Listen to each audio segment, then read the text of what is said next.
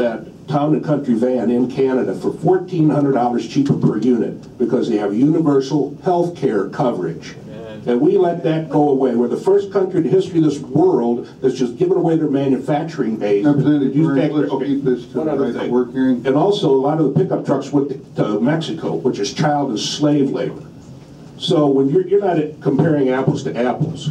And for people who live through it, the other thing is, you mentioned about the forefathers and the freedoms of this country. Those were the same people that were white slave owners that didn't give women the right to vote, and they had rule of thumb, which means you could beat your wife with anything smaller, a rule that was smaller than your thumb. Is that what you want to go back to? I'm not going to respond to that. That's okay. The other issue is, you said about companies not coming to the state of Missouri. How about Boeing bringing now the wing from the 777X aircraft that are union jobs, machinist jobs? How about Anheuser-Busch, which is now owned by a foreign company who has all union workers in their home country, is expanding in the Arnold can plant to produce 16-ounce aluminum cans and hiring more people at Anheuser-Busch. Those are all union jobs. Those UPS trucks you see driving up down the highway, all union jobs. Pepsi, Coke. So they're expanded the GM plant in Wentzville, 1,800 new workers, union jobs. So if we're driving away union jobs and people's jobs, the other issue is, I remember when Ronald Reagan became president, he created a lot of jobs. He got rid of $25 an hour jobs and started with minimum wage jobs. So he created a lot of jobs. But we'd like to see those statistics that show how much you are, how much disposable income you're going to have, so you can buy that home and live the American dream of life, liberty, and the pursuit of happiness. So, and the other thing I'd like to ask, who encouraged you to bring this bill? Gentlemen, if you asked me the question if I remember, but have you lived in Southwest Missouri? If you've lived or done work or in Southwest Missouri, the culture is very much one that we starkly see the difference in what's happening. Having those states around us, we see it.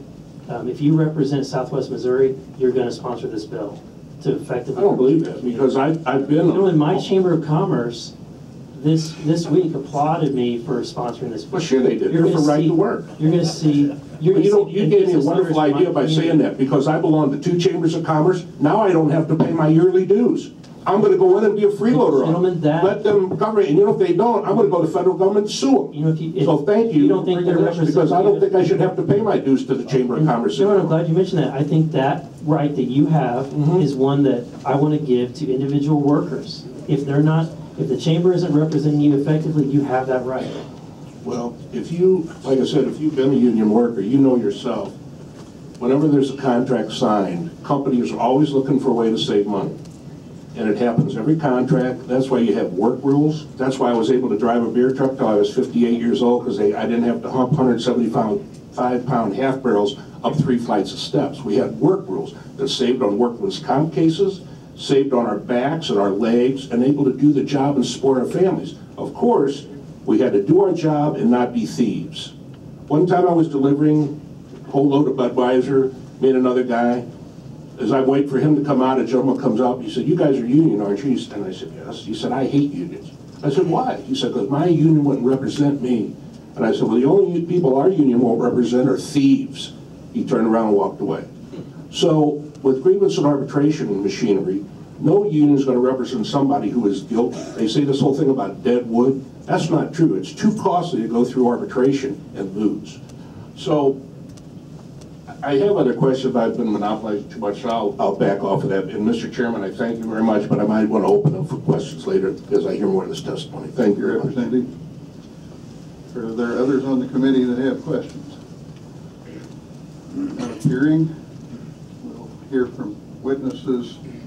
What we're going to do is alternate those in support and those in opposition. First witness I have in support will be Lieutenant Governor Kinder.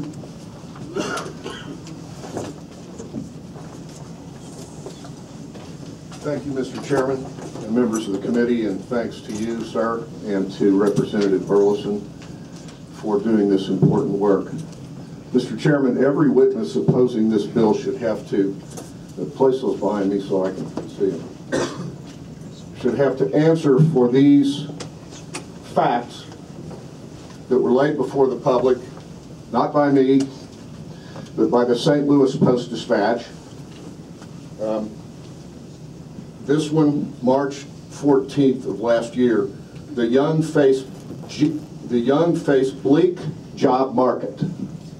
Only 31% of St. Louisans aged 16 to 19 were employed in 2012, down 47% in 2000.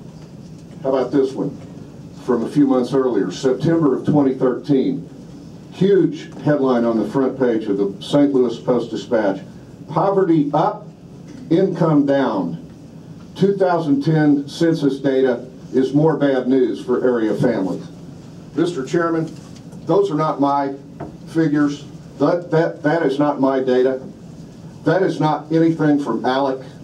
Those are Obama administration figures from the Obama administration Department of Commerce Division of the Census. The census data reported by the president currently in office and those who work for him in his cabinet. This is the reality. About the time this story appeared in September of 2013 in the Post-Dispatch, KMOX radio reported more grim data. Across I-44, from where thousands of Missourians used to be employed at the Chrysler plants, 2 of them, until just a few years ago, we have the world's largest mover, United Van Lines. They placed St. Louis #1 in outflow of people who were headed south and west because opportunity that existed when many of us were growing up in this state and when St. Louis had 4 auto plants and was second only to Detroit in auto production. Those opportunities are gone and they're not coming back.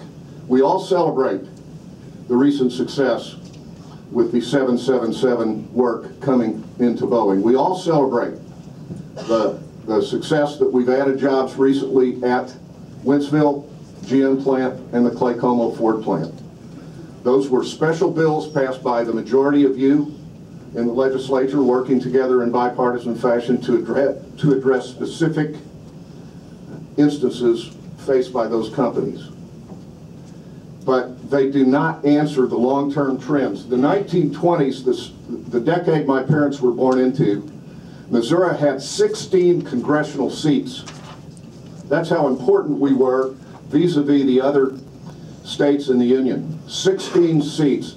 Now, we lost them steadily over the decades under current law.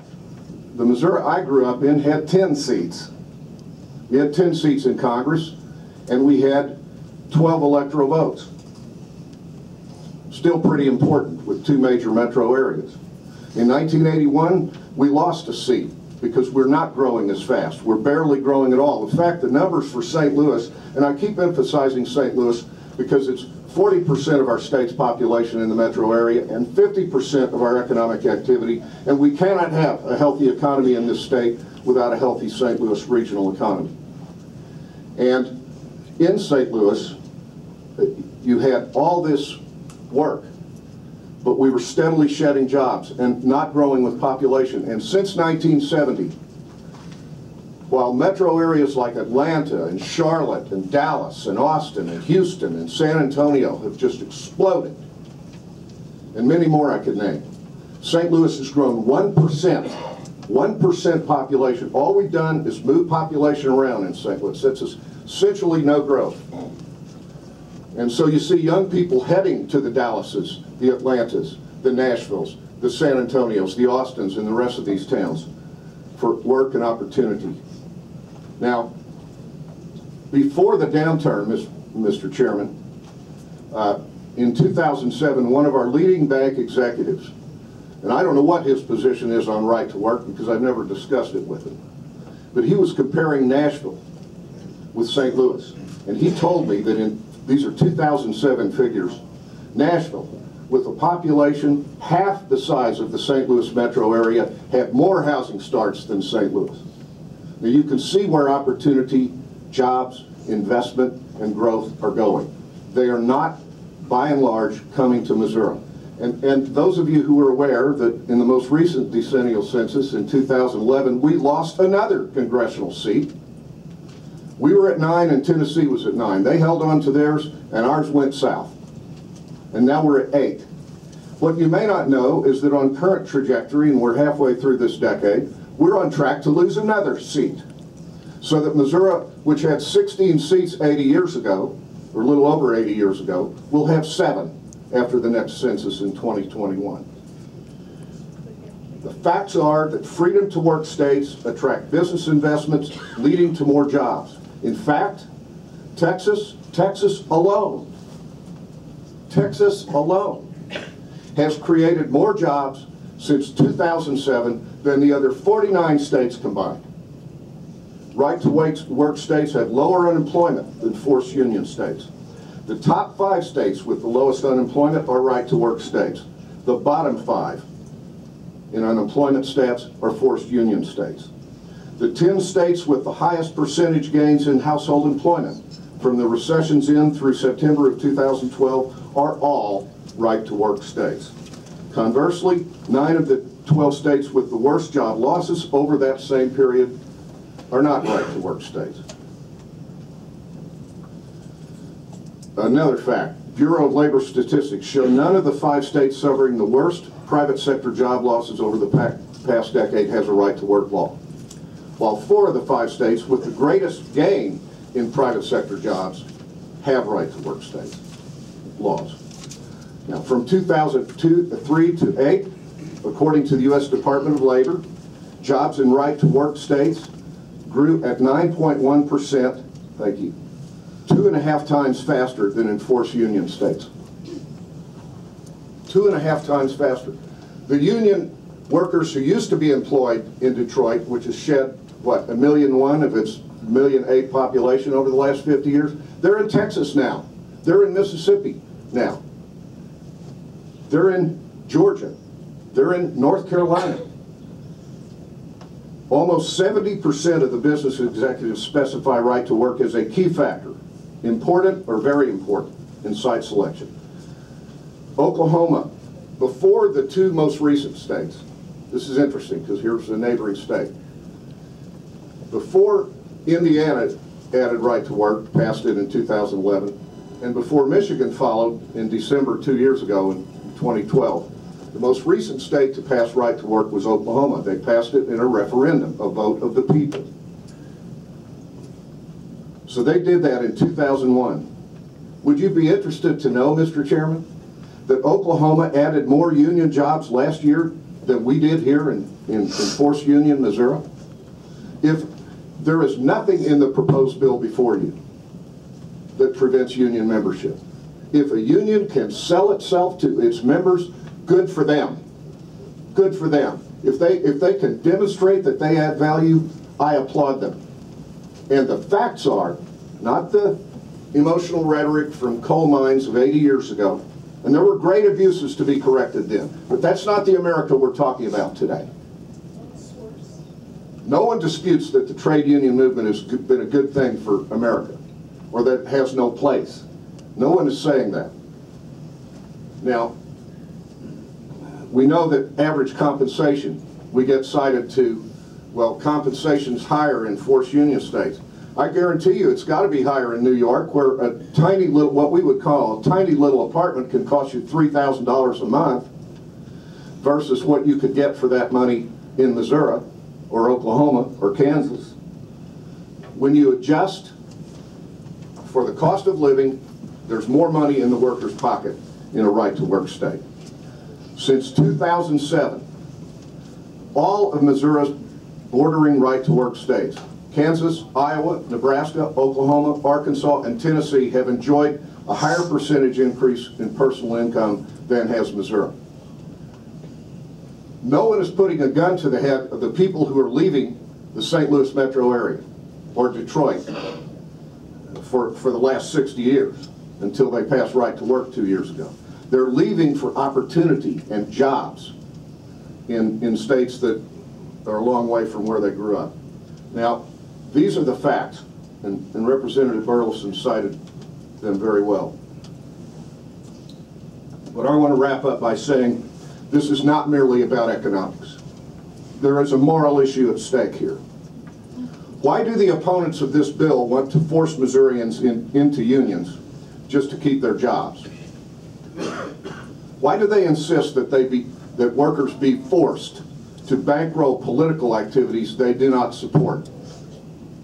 The majority party would not have the members in this legislature that you do if a lot of union members had not voted for you. And you can go district by district and we can prove that, whether it's Jefferson County or St. Charles County or many other places across this state.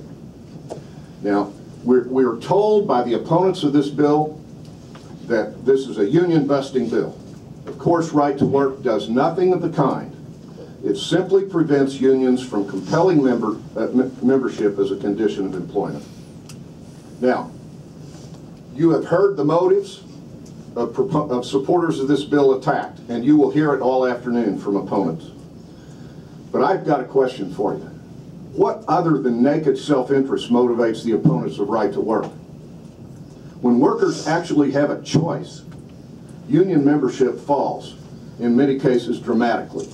That saves workers and costs unions a lot of money. So we see who's got naked self-interest at work here.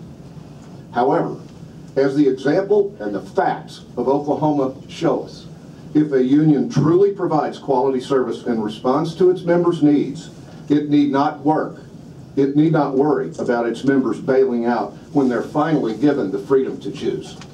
And that's what happened in Oklahoma. You can talk to business executives, Mr. Chairman, from the St. Louis construction folks and ask them, how's work?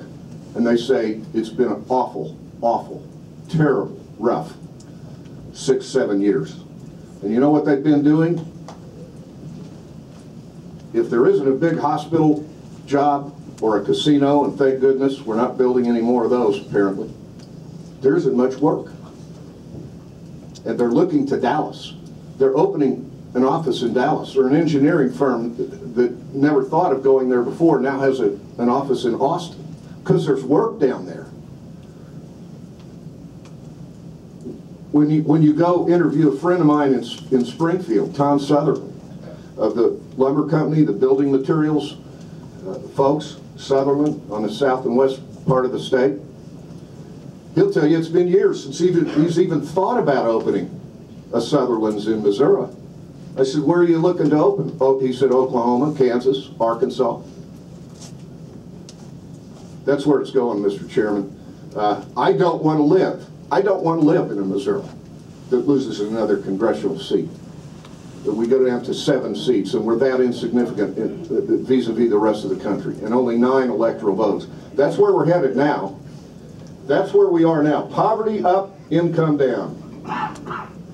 The young face a bleak job market. That's why the young people are going to the Nashvilles and the Bostons and the Dallases, and Atlantas. They're going south and west, says United Van Lines, which is in the business of knowing where people are moving to and where they're moving from. Those are the facts. You have a chance in this bill. No such bill has ever been voted on the floor of the Missouri House or Senate.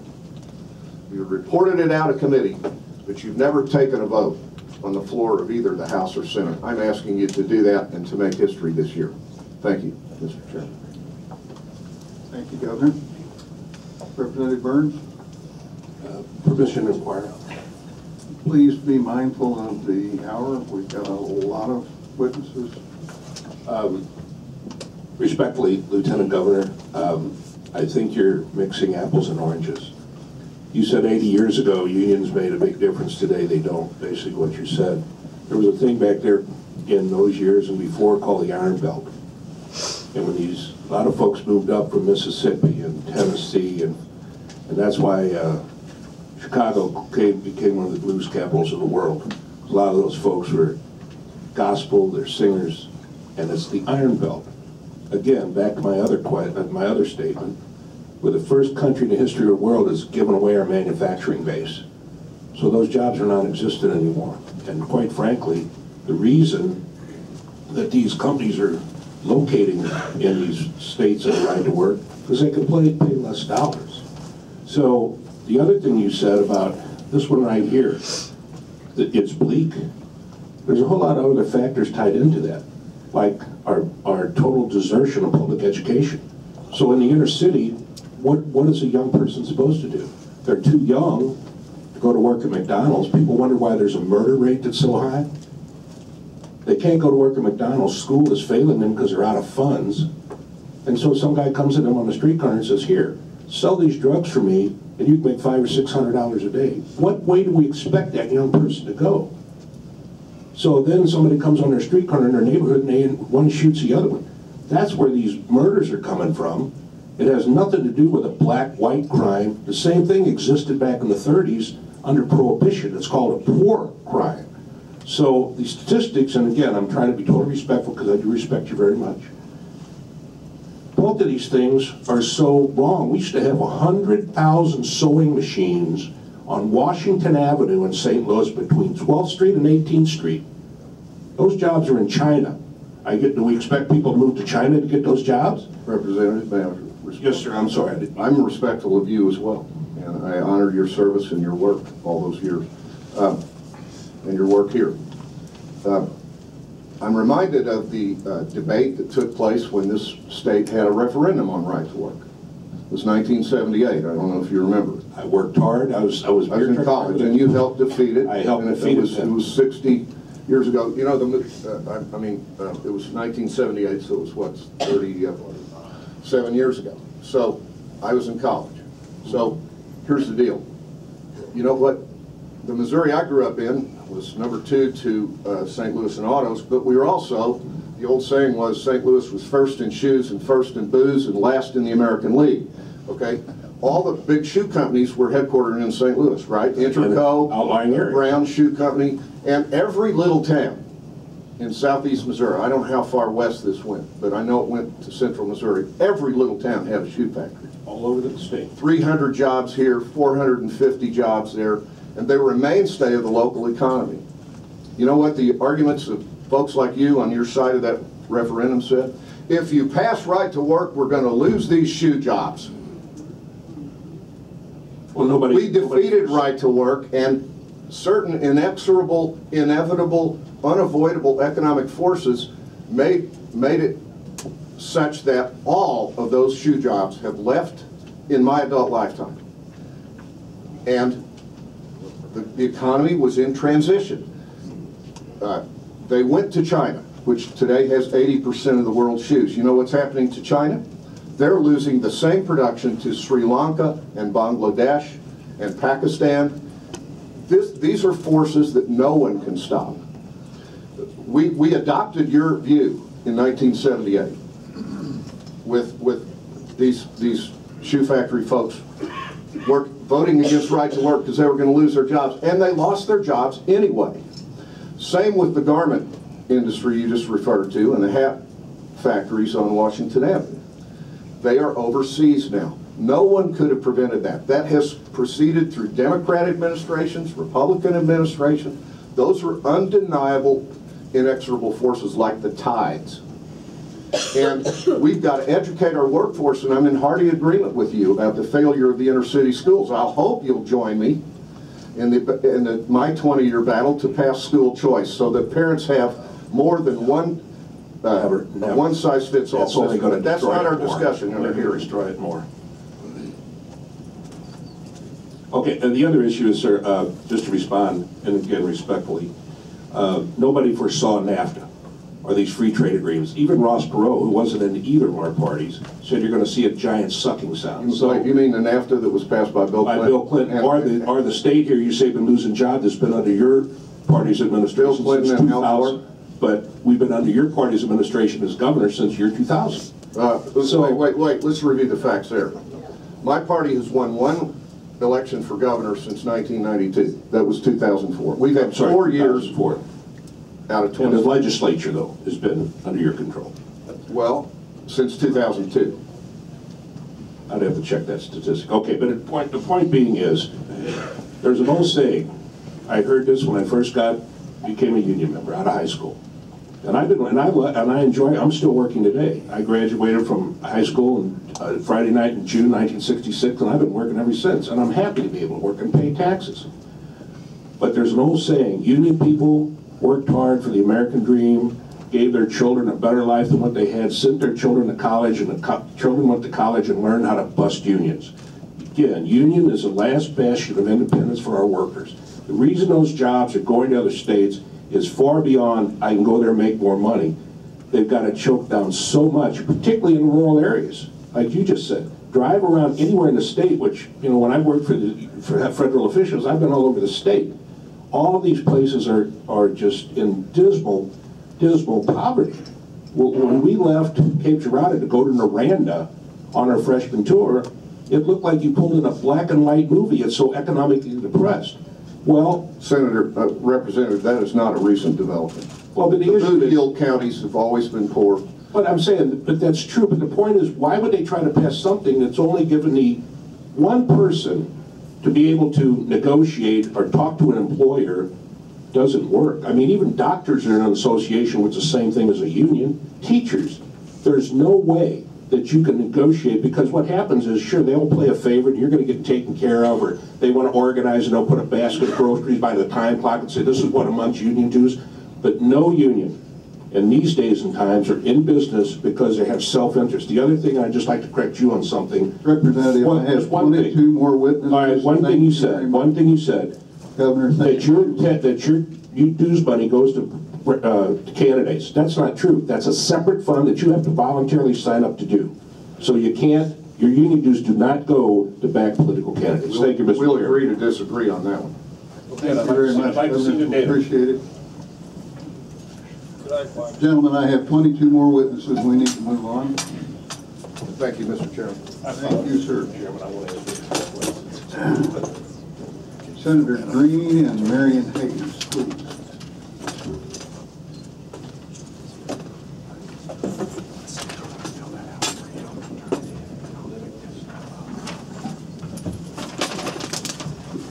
Thank you, Mr. Chairman and members of the committee. My name is Tim Green, and with me is Marion Hayes, President of BRK Electric in St. Louis County. I'm here testifying on behalf of the St. Louis Chapter National Electrical Contractors Association, who represent 226 contractors and electrical and communication contractors in the eastern half of Missouri. These contractors employ over 4,000 electricians and communication technicians. NECA holds the collective bargaining rights for the contractors we represent and negotiate labor agreements for these companies with various major construction unions. I am here to testify on behalf of these Missouri contractors to express our strong opposition to right-to-work legislation in Missouri. Right-to-work is an unnecessary and unwanted governmental intrusion which would limit the rights of unionized Missouri employers and negatively impact our ability to compete. The association that I am speaking for have represented Missouri contractors in collective bargaining for decades. Several have bargained union contracts for more than 100 years. We have negotiated union security clauses in our labor agreements that require employers to become union members. Right-to-work legislation would make these union security clauses illegal. Our contractors freely accept these union security requirements by choice as part of the agreements that define the conditions beneficial to both our employers and our employees. Employers with union agreements are only required under current law to bargain in good faith with a union representing their employees concerning union security issues. Make note of this statement. No Missouri employer is obligated or forced to accept union security provisions as part of a labor agreement. Employers must accept these terms voluntarily, and often we do so for mutual benefit. The U.S. Supreme Court has decided that an employee under the Union Security Clause is obligated only to pay union dues for the employee's proportional share of representation activities of the union. Contrary to popular misconceptions, no employee who objects can be forced to pay for political activities of the union unrelated to the terms of the labor agreement. Most union construction contractors are union contractors by choice. These employers voluntarily bound their companies to labor agreements for sound business reasons. Some of these reasons are a union agreement provides an employer with access to the best trained and professionally trained construction employees. Union contractors realize that our labor agreements create a pool of qualified labor that allows the company to secure highly skilled workers. Most union construction contractors are proud of the relationship they have with the union. Our joint apprenticeship and training program for just our 220 contractors and our 4,000 employees spends close to $10 million a year in apprenticeship training at no cost to the taxpayer. These union contractors and their employees spend close to $45 to $50 million annually in health care benefits. Our workers have health insurance for the families and pensions when they retire. There's probably one of the reasons there's a migration out of the state of Missouri is because some of our employees can retire with dignity and they move to Florida out of the cold weather. Employers signatory to union agreements can also provide our customers with drug-free workforce, cost-effective pool substance abuse programs. Our pensions in the St. Louis community over the last 10 years, not just the electricians, but all the construction trades, have invested $1.2 billion in investment into businesses in the St. Louis metropolitan community. It may be a surprise proponents of right to work, but union contractors from Missouri did work competitively across the country. And in closing, I'd just like to touch upon a few things before Marion talks about it. But they had said, the sponsor, that right to work is one of the scenarios businesses look for. Right to work is not even in the top 10 if you look at any economic development periodicals.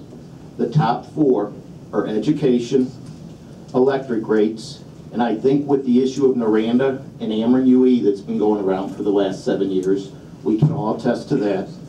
Infrastructure, businesses want to be able to distribute their projects.